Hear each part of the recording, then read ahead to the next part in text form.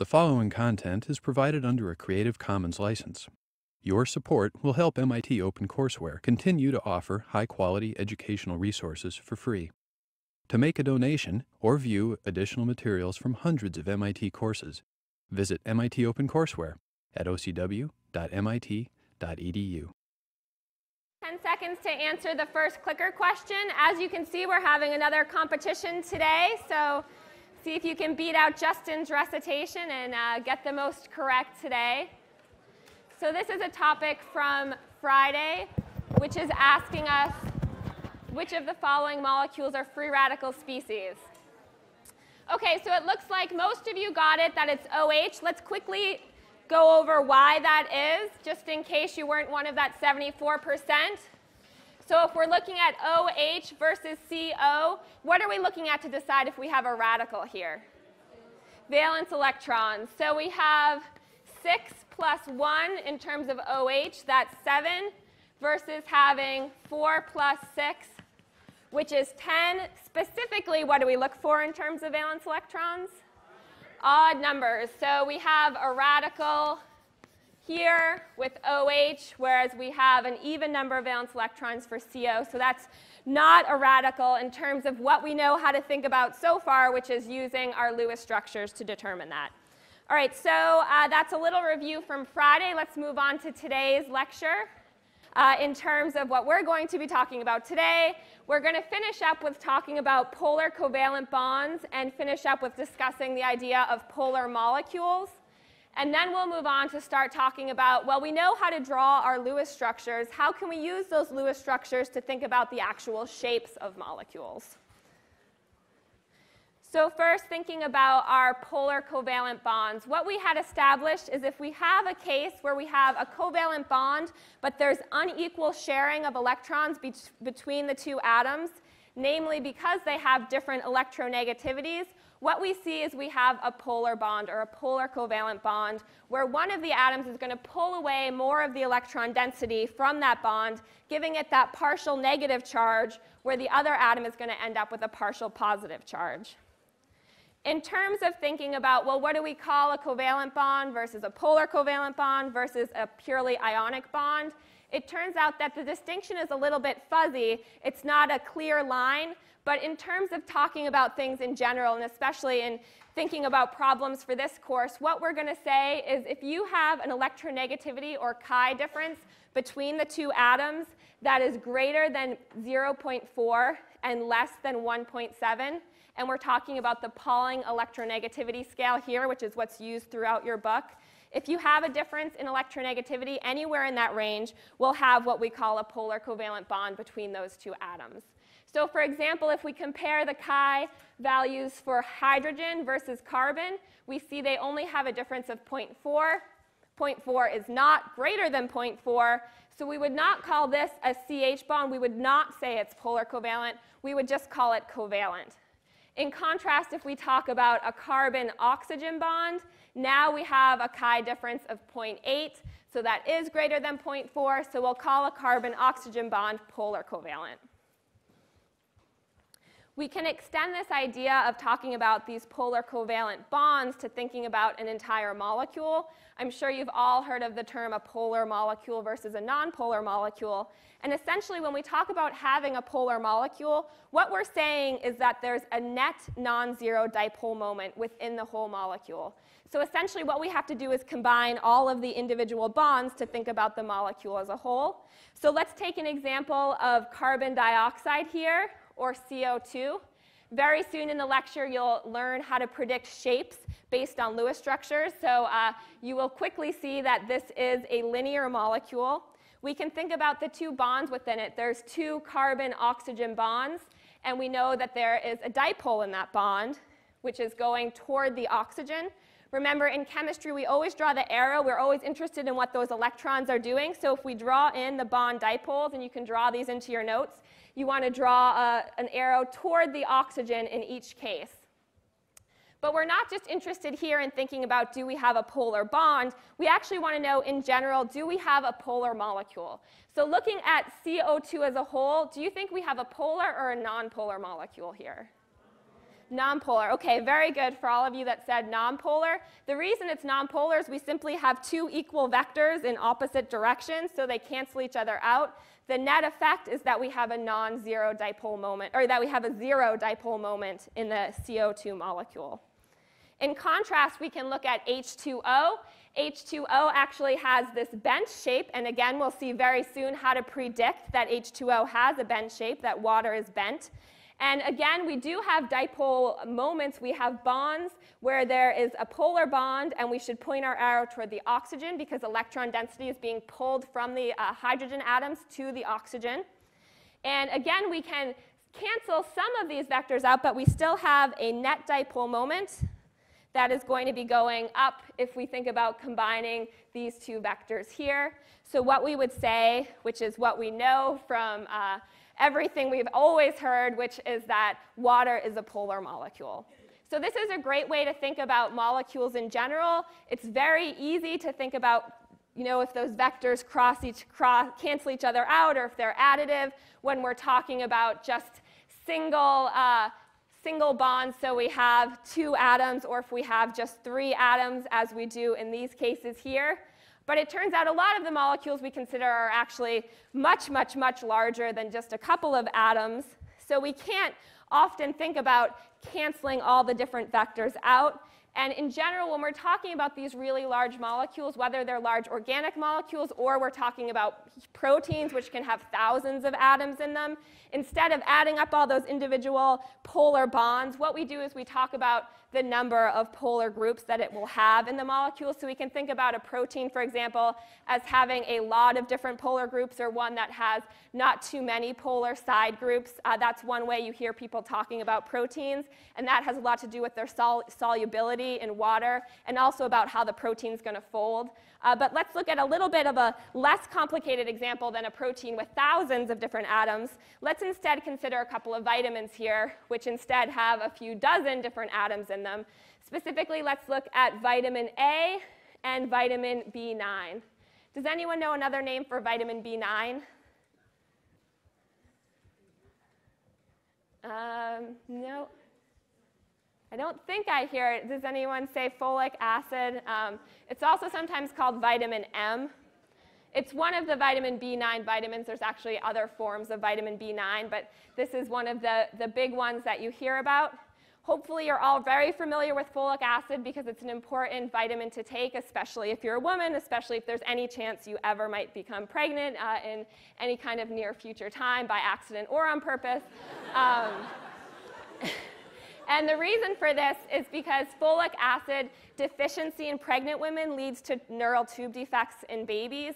And your brain develops very, very, very early in pregnancy, the brain of an embryo.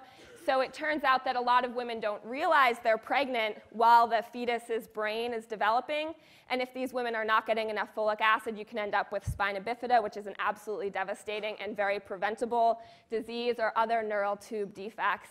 So hopefully, if you're not familiar with folic acid, you'll become familiar at least within the next 10 or 15 years or so before you're thinking about, maybe on purpose, becoming pregnant at some time.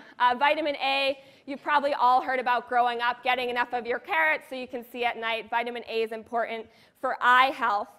But just looking at the structure of these two molecules, knowing what we know so far about general chemistry, we can already say a lot about how these are going to function in the body, or how they'll be treated in the body.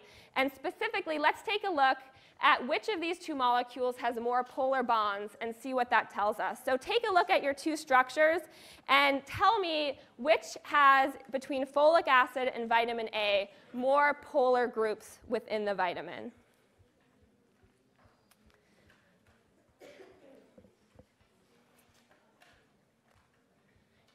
And this should go pretty quickly since you don't need to have an exact number. We're just looking and glancing and seeing which has more. So let's take 10 seconds on this.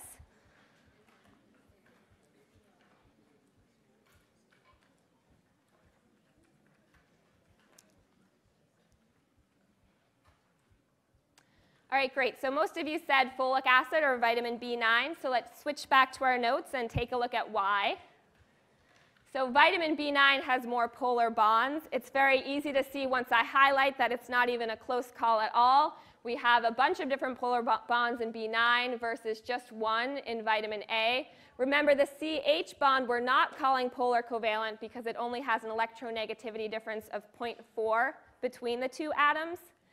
So what we know is that vitamin B9 folic acid is more polar. Remember, we also just said that water is polar. So would we say that B9 is water or fat soluble? It's going to be water soluble. Everyone knows the saying like dissolves like. B9 is going to be very water soluble. This actually is very important if you think about taking your vitamins. This means if it's water soluble, any vitamins that are water soluble, and now you should be able to look at the structure of any vitamin and tell me, for example, that vitamin C is water soluble, that folic acid is water soluble. If you take these vitamins, what happens is that they're very quickly and easily excreted into your urine.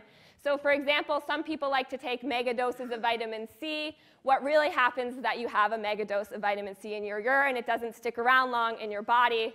So it doesn't help to just take all of your vitamin C at once. That's why it's important to eat balanced meals throughout the day. You need to be getting a constant supply of these water-soluble vitamins. The same is for folic acid. You can't just take it once a month. You need to be taking it regularly in order that you keep the stores up in your body. Otherwise, you're going to excrete it. You're going to get rid of it very quickly. In contrast, if we think about vitamin A, is this going to be water-soluble or fat-soluble? Yep, so this is a fat-soluble vitamin. Vitamin E is another big one that's fat-soluble that gets a lot of press in terms of being an important vitamin to take. We can think about what it means when a vitamin is fat-soluble instead of water-soluble. Well, now it's not going to get excreted out of our body so quickly, so we actually can build up amounts of vitamin A or vitamin E, for example. But that can also pose a problem if you think about biologically what's happening. And up here, I just showed two different supplements that I found on the internet. This is one-a-day vitamin. It has about 100% of what you need of everything. And then this vitamin is one that I found that's supposed to really help you with your eye health. If you have bad vision instead of glasses, they suggest that you try this vitamin here. And what you can see is that it has 5 times your daily value of vitamin A and 13 times what you need of vitamin E. Is this a good idea? No. Basically, you are just building up more and more and more of these fat-soluble vitamins into your body. And there have been studies that have come out recently trying to look at the health benefits of vitamin E. And in some of these studies, they give these mega doses. And instead, what they find is increased bleeding in these patients, an increase in overall different types of death that can be happening. You want to take your vitamins, it's very important, but you don't want to just build up, and you want to think about, is the vitamin that I'm going and getting 800 times what I need a day, is that a water-soluble vitamin or a fat-soluble vitamin? And using your chemistry, you should be able to very quickly take a quick look at that structure and figure out what kind of a vitamin that is. All right, so that's just one reason we would want to be able to think about polarity, is thinking about whether something is very water-soluble or not. Let's think about some other things that have to do with polarity and then can tell us a lot of other information. So let's move on to talking about the shapes of molecules. And the shapes of molecules is very important for a number of different properties when we're thinking about chemical reactions and reactions that take place in the body. When we talk about shapes of molecules, we're talking about the geometry of that molecule. And the geometry influences all of its different properties, including things like melting point or boiling point, its reactivity. We just saw when talking about polar molecules that it influences whether or not the molecule itself is polar or apolar. It's also really important when we talk about biology. Shape is particularly important when you think about enzymes having an active site where a molecule needs to fit perfectly into the active site. It does that because of its shape. A quick example that we can think about is with sucrose. Does anyone know what sucrose is? It's just table sugar. Sucrose is that crystalline sugar that we hopefully use in most of our sugar intake as sweeteners. A lot of times we use corn syrup, which is often not sucrose, and which tends to be not always as good for us, though anything in too much excess is obviously a non-ideal situation. But in order for us to use the energy from sucrose, Sucrose is made up of 2 individual sugar monomers. It's made up of a monomer of glucose and one of fructose, a 6 and a 5-membered ring. So in order for our body to use it, we need to break it into its monomers. And if we do that, we can do it by what's called hydrolysis. Sucrose in water breaks down into its 2 monomers. Now our body can use it. The problem is this process takes on the order of 10 or maybe 100 years in order for us to get enough of the sugar broken down. That's why we need an enzyme molecule, and the enzyme in our body is called sucrase. Sucrase breaks down sucrose. It catalyzes that reaction, so it happens very quickly. And the key is, and here's a ball and stick shape of what sucrose looks like, it needs to fit exactly into that active site. When it does, it can bind into the enzyme. The enzyme then can then catalyze the hydrolysis, or the breaking apart of those 2 individual monomers into its separate pieces. And then it lets go of the glucose and the fructose, and we get our enzyme back again, and something else can bind into that active site. So this is one very simple example of why molecular shape is very important. A lot of times you're thinking about small molecules interacting with proteins or interacting with other molecules, and you want to think about the shape of that molecule to think about how that interaction is going to take place. So what we're going to use to think about molecular shape or molecular geometry is what's called valence shell electron repulsion, or Vsepr theory. And this theory is very convenient for us to be thinking about because we are now masters of drawing Lewis structures. And Vsepr theory is based on Lewis structures, and also the principle that when we have valence electron pairs, they're going to repel each other. This makes sense. Anytime you have negatively charged electrons, you want to get them as far away from each other as possible because they're all negatively charged. And the other principle is that the geometry around that central atom, which you've identified as the central atom in the Lewis structure, is going to be such that it minimizes the repulsion between those either bonding electrons or the electron pairs. So when we talk about Vsepr, there's a special nomenclature that we do use. And in Vsepr, we have A. Does anyone know what A means in Vsepr theory? It's the central atom. What about X? So this is actually the bonding, any bonding atom you call X. And then we have E, which is equal to lone pairs. So E is a lone pair. E is not a lone pair electron, so if you have 2 electrons, that's 1 lone pair. All right, so there's some guidelines that we use when we're coming up with these Vsepr geometries. The first thing we talk about is the steric number, which we use to predict what that geometry will be. When we're talking about steric number, all we're talking about is adding together the number we have of bonded atoms plus the number of lone pairs. So essentially, we're just adding X to E, and that gives us our steric number. So for example, if we look at this molecule, which is AX2E, what is the steric number here? Yeah, it's 3. So we have a steric number of 3. Something that I want to point out is that we could have a different molecule, which is also AX2E, but in this case, we have a double bond between the central atom and one of the X atoms here. And what I want to point out is in Vsepr theory, we treat bonds as bonds. We don't worry about if they're single or they're double or they're triple. So again, we call this AX2E. This again has a steric number of 3. So what's important in terms of Vsepr theory is the number of atoms bonded to a central atom. What's not important is the types of bonds that we're dealing with.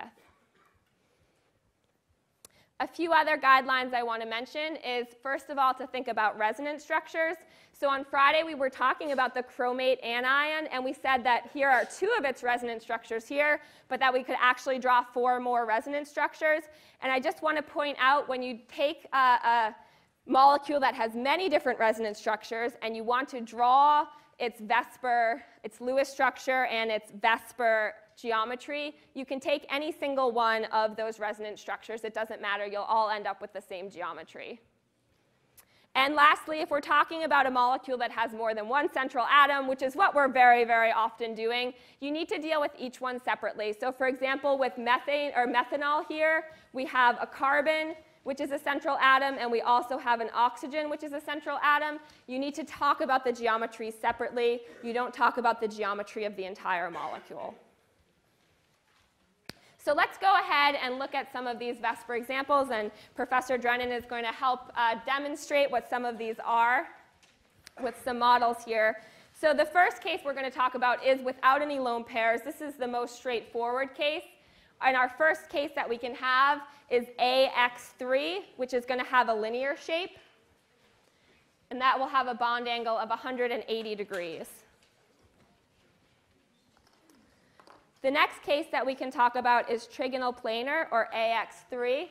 Now, you do need to know these geometry. You need to know the names. A lot of them are very easy to remember. I expect not too many of you will get linear incorrect. Also, trigonal planar, pretty easy. Trigonal, it has 3 atoms around the central atom, and the molecule is planar. So what is the bond angle for this geometry? 120. All right, great. So next we can think about AX4. And this is what's called a tetrahedral geometry. If you're trying to remember this name, you can think of each of those bonding atoms as being in the corner of a tetrahedron. One thing I want to point out is you're seeing some notation we haven't used before in this class, where you have a wedge coming out at you, and you also have a dashed line to one of those bonds. Anytime you see a wedge in a Lewis structure, it means that it's coming out at you. It's either coming out of the screen or it's coming out of your paper. And anytime you see a dashed line here, which might be easier to see in your notes, that means that the bond is actually going into the page or into the screen or into the blackboard. And what are the angles for tetrahedral? All right, so they're 109.5, pretty close. So that's as far away as those bonds can get from each other, would be 109.5 degrees. The next case we have is AX5. That is what we call trigonal bipyramidal. Again, we have trigonal because we have those 3 bonds in the center. And if you can picture putting walls between all those bonds, you can see there's a pyramid on the top and a pyramid on the bottom, so bipyramidal. And there are 2 sets of angles here. What are the angles for the equatorial atoms? 120. Right. And then for axial, 90. And again, axial, those are just the ones in the axis, and equatorial if you picture a globe around the equator. So the last case we have is AX6. This is, axial there. AX6 is what we call octahedral. You can picture each of those bonded atoms as a corner of an octahedron. And what are the angles in this? There's 1 set of angles. 90. Yep, great, so 90 degrees.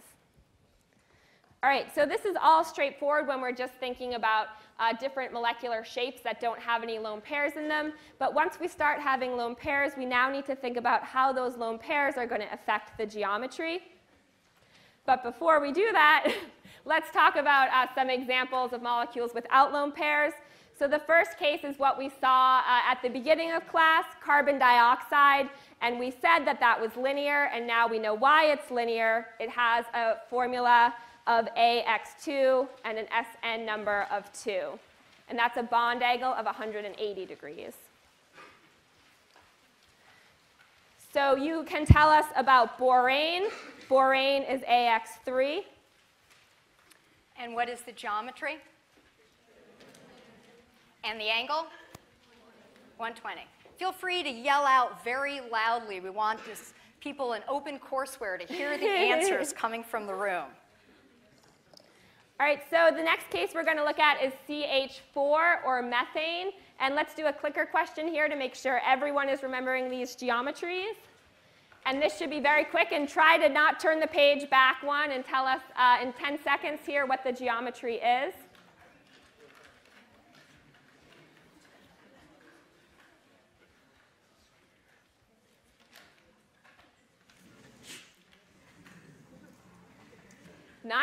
%. That is a new record. Very good. Tetrahedral. All right, while I'm holding the carbon dioxide in one hand and methane in the other hand, I just want to do an additional plug for the energy debate tonight. So there will be representatives from both presidential campaigns that are going to be there to answer questions. And I'm not sure of the exact format. I'm not sure whether all audience members are going to be able to ask questions or not.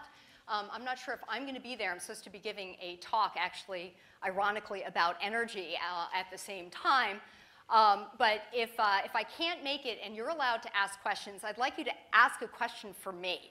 So my lab looks at enzymes that remove carbon monoxide and carbon dioxide from the environment. And I have an energy initiative grant to do this because MIT recognizes that an important part of any energy initiative is thinking about lowering pollutants and greenhouse gases. So I heard on Thursday at the debate when Governor Sarah Palin was asked directly if she really doesn't think there's any connection between global warming and any man-made activities, that she said, well, you know, it could be just regular energy or temperature fluctuations, and she doesn't want to point any fingers. So she's not quite sure. I also learned on Thursday that she will head the energy initiative in a McCain-Palin White House. So if you go to this debate, I would like you to ask, what is your plan for sequestering carbon dioxide and other greenhouse gases? You can ask both candidates, and please let me know what the answer is, because I think that's a really important question. Here we have carbon dioxide, here we have methane. We need to be thinking about greenhouse gases. You can also throw in the question that you do know this is tetrahedral and 109.5 degrees. Show your chemistry knowledge here. All right, and let's keep showing that we know our geometries. Let's look at PCl5. And what is the geometry here? Yep. And the angles? 120 and 90. So 120 equatorial and 90 axial. And last we have SF6. So what is the geometry here? Octahedral and angle 90. All right, so there's our set of examples, one for each for those shapes or geometries that have no lone pairs. And now let's think a little bit about once we do have molecules with lone pairs. And the biggest point to keep in mind when we're comparing lone pair electrons with bonding electrons or electrons in bonds is that when you have electrons in bonds, they have less spatial distribution than lone pairs. So that's just a way of saying that electrons in bonds, they take up less space. So when we think about lone pair electrons, they're taking up more space, and this means that they're going to experience more repulsion in thinking about the lone pair electrons with either other lone pair electrons or with bonding electrons. So let's think a second about the order that this will be in. The biggest repulsion we would feel is if we have two different lone pair electrons or lone pairs. They're going to have the most repulsion. In the middle is if we're talking about a lone pair with a bonding pair. And then the least repulsion is going to be between two bonds or two bonding pairs of electrons. So let's look at an example of where this comes up. So the first example I'm going to talk about is a molecule that has the geometry of a seesaw shape. And once we get to having Professor Drennan actually show you that shape, you will never forget. Seesaw, that's going to be one of the easy geometries to remember. But the first thing that we need to consider in terms of this shape, which starts, if you picture, first of all, and these models sometimes don't quite stay together, we could actually have two different possibilities. The first is the idea that we could have an axial lone pair, and the second is the possibility that we could have an equatorial lone pair. And we could consider both, and we should be able to use our Vsepr principles to think about which one is actually going to happen. So if we think about having an axial lone pair here, that would mean that these lone pair electrons are going to be within 90 degrees of three different lone pairs. And actually, we'll see later, it will be more than 90 because they're actually going to push them down. But in terms of considering how many bonding electron pairs they'll repel strongly, what we care about is anything within 90 degrees initially. So what we would see with the axial lone pair is that we have three lone pairs that we're going to very strongly repel. Now, would you tell me, if we think about an equatorial lone pair, how many different bonding electrons or bonding pairs that will strongly repel if we have an equatorial lone pair? So you might need to look at your notes to actually compare these two before you submit your answer up here.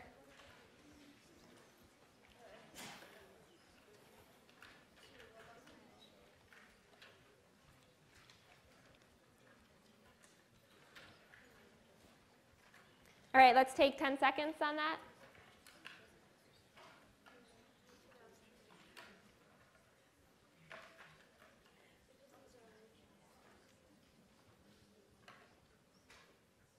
Okay, strong showing with the clicker questions today. It's going to be a tight race for the clicker competition. It's correct that the equatorial is in fact has only two that it strongly repels. So actually it's probably easier to look at Professor Drennan's model here to see that. So it's where the equatorial lone pair is that is the actual seesaw geometry. So how many of you had seesaws in playgrounds when you were growing up?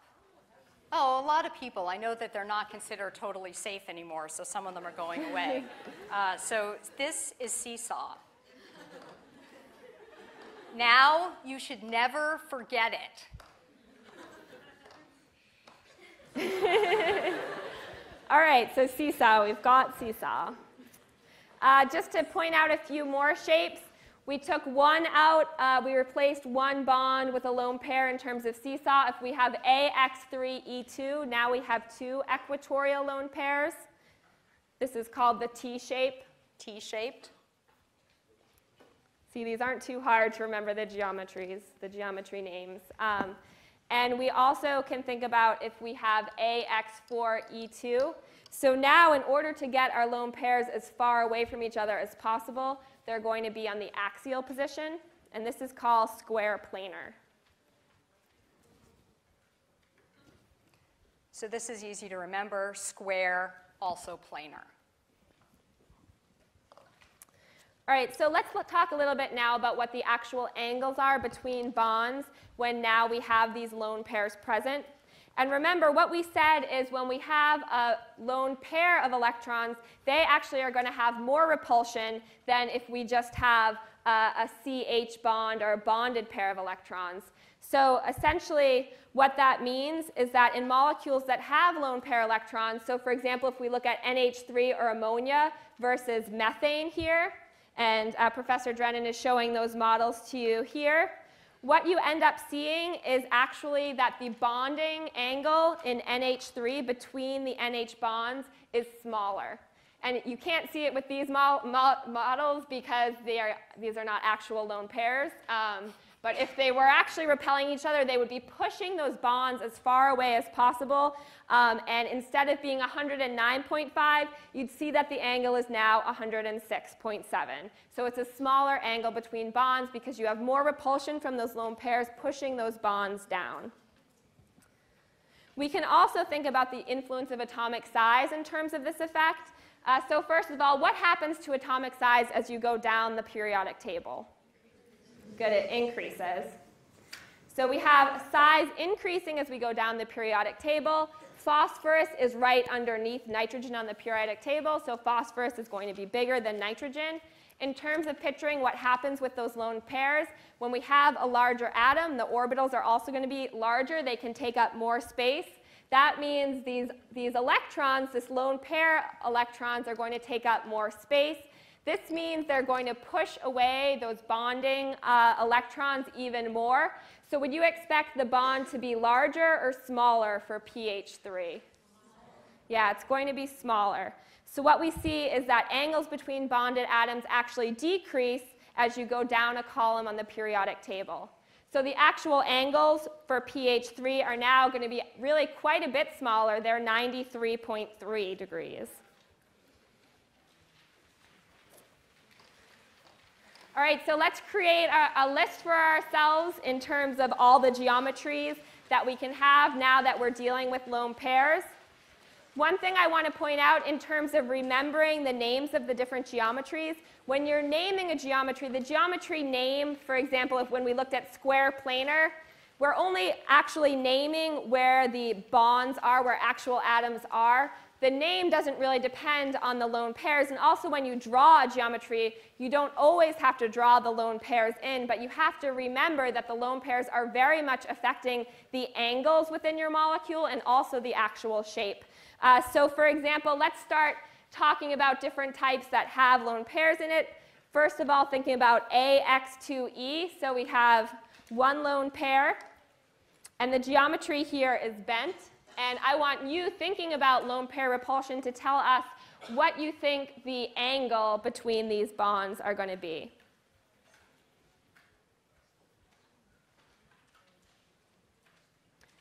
And let's take 10 seconds on that.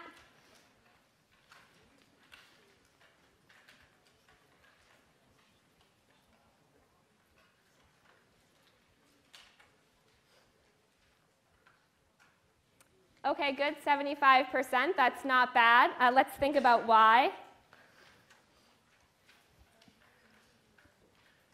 It's going to be less than 120 degrees because we know that normally in a trigonal planar situation we have an angle of 120 degrees, and since lone pairs are going to cause more repulsion, we're actually pushing down these two bonds here closer together. So what we end up seeing is that they're going to be less than 120 degrees. And it depends on the actual molecule what the exact angles are going to be. So you never have to learn the exact angles in terms of lone pair electrons. You just need to be able to tell us that the bond angle is going to be less than 120 degrees. So let's look at another example here, AX3 with one lone pair, E. This is called trigonal pyramidal. Again, you have trigonal because there's 3 atoms bonded to the central atom, and this looks like a pyramid here. So what would the angle of this be? I think I heard it. I think so too. All right, less than 109.5. Let's take another example, AX2E2. This is also bent. So again, tell us what the geometry, or we told you the geometry, tell us what the bond angle is going to be between these bonds. So let's take 10 seconds on this. Oops. Let's repull F4.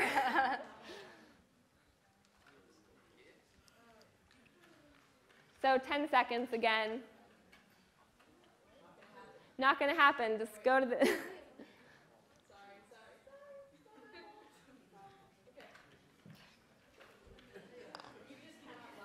All right, think about 10 seconds. Darcy, in 10 seconds, we'll hit the next slide. This is not her fault. It's with the program. So. All right, I think that's about. OK, so it's less than 109.5 degrees now. So some of you wrote that it was less than 120 degrees. And we can think about, if we switch back to the class notes, the difference here. So even though, so this is now going to be less than 109.5.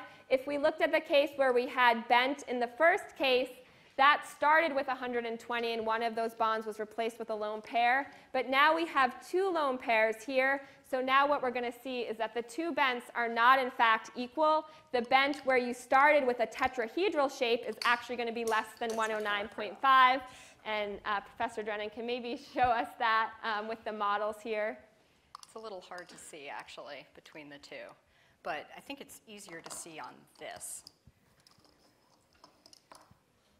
That if you consider the sort of starting place for the 2, if you look at the bottom set and you put orbitals, so it depends on your starting geometry. You can be bent if you take off these bonds on the top, but it depends on what the starting geometries were. And so you will go with your starting geometry. If it was 109.5, it'll be less than that. If it's 120, then it's less than that. So this is a good case of where even when you have the geometry the same, you need to think about how many lone pairs you're dealing with in your molecule, and think about what would the geometry be if I just pictured those lone pairs in there as bonds and then push them even closer together so that it's less than that actual angle. All right, let's talk about AX4E. And that is what we call the seesaw shape. And so what difference in angles are you going to have here? Yeah. So 2 sets again. One is less than 120, and one is going to be less than 90. So let's look at AX3E2. You'll notice there's a lot more combinations we can get to once we're talking about lone pairs. This is called T-shaped, and we had briefly discussed that, but not mention what the angles would be. So what angle would you have here? Yep.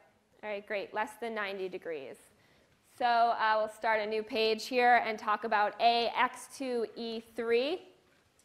And we'll let you tell us what this geometry is.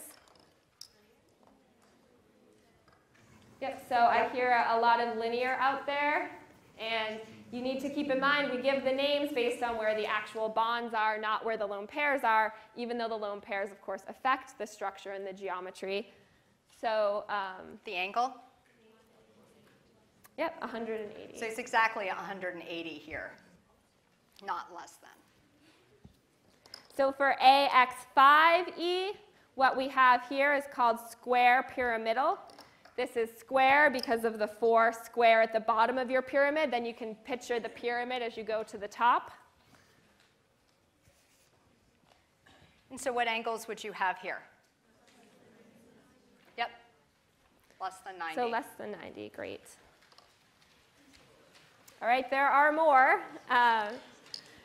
So our next combination that we can think about is if we have 4 bonded atoms and 2 lone pairs, AX4E2. That's going to be called square planar. So again, we have the square and it's planar. And so what are your angles here? Yep, exactly 90. So next, let's look at AX3E3. This is what we call T-shape. This is also T-shape.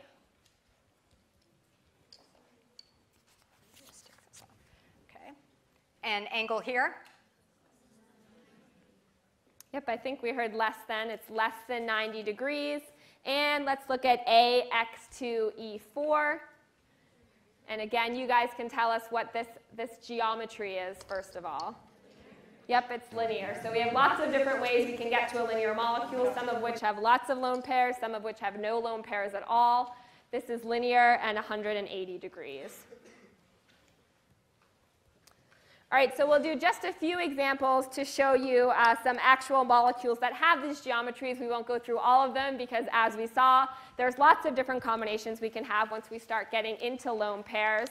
The first we'll look at is water here. And water is a good one to look at because we've seen that at the beginning of class here when we're talking about polar molecules.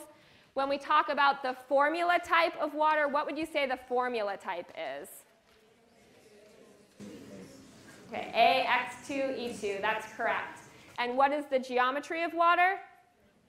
It's bent. So what we saw at the beginning of class was water is bent, and now you can see why and should be able to predict that yourself. I just want to mention that if you look in, depending on the edition of the book you have, in one edition it's called bent, in the other edition it's called angular. We'll call it bent, but just remember that bent and angular, they're the same geometry. Let's look at another example, SF4. And here it is drawn here. What is the formula type for SF4? I think I heard it, AX4E. And the geometry? Seesaw, good. All right, we never get seesaw wrong. That's the easy giveaway one. All right, what about BRF3? This is the shape here. What is the geometry for BF3? The original geometry, not the new geometry here. What was that? T-shape, that's right. BF3 is T-shaped. Okay, that one gets retired.